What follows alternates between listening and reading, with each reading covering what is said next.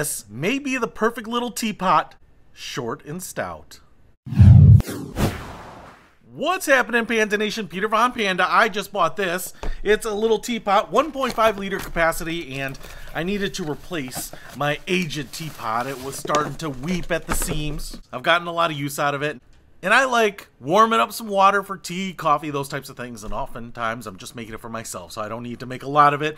Now, I've actually gone through a number of teapots, tea kettles, and I think that this one might be the best one yet because I have learned a lot of stuff. So I want to show you what this one looks like. First of all, it looks like one of those giant, 14-inch softballs or something. It's really large. It's pretty cold. Just brought it in from outside.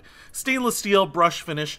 It's just a round thing. It's got the flat bottom here, but man, that looks round. It's got a modern look to it. Little Bauhaus almost. Handle right here on the side, and while it's hollow, it is capped here at the top and the bottom. Really kind of cool looking. Little spout right here. Wider at the bottom. Then we have a top. Nice big, almost ball bearing top to it. It rotates, but it's got a lot of weight in it. I think this is actually a screw, so you can take it out like that, but screw that back down. Little vent hole here. So I want to pull this out. Has a couple of these tabs around the edges here. That's how it stays in. And it also has a diffuser basket in here. So if I were to put in tea, roasted barley, roasted corn, you can make tea out of those too, then you don't have to worry about it getting in the tea kettle. So this is actually an improvement over my old one. Even has a little lift out handle right there in case you're making tea right in it. But in here, one of the nice things is that it has some perforations over the spout, so if you do get something in here, hopefully it will filter it out. It'll catch it so that it doesn't get stuck in here. It's a lot easier to clean that way. And nice big wide lip right there, so should kind of block out any of the steam coming out. And that's really the big thing here. So let me show you why this might be the best tea kettle yet.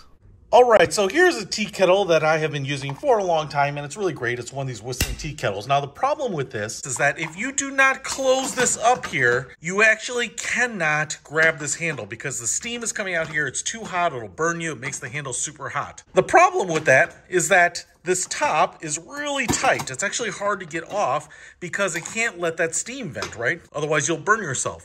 But the problem then is that I can't quickly check what the status of the water is. Sometimes I don't want it at a roaring boil. Sometimes I want it warm, but not hot.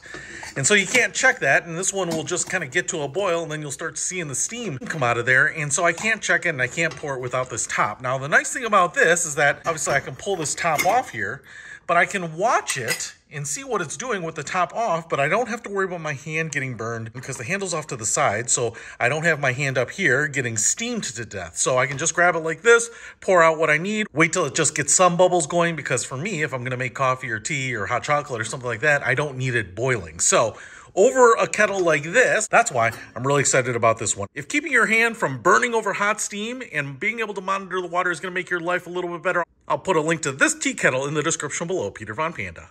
Out. We can discover more and explore so much deeper.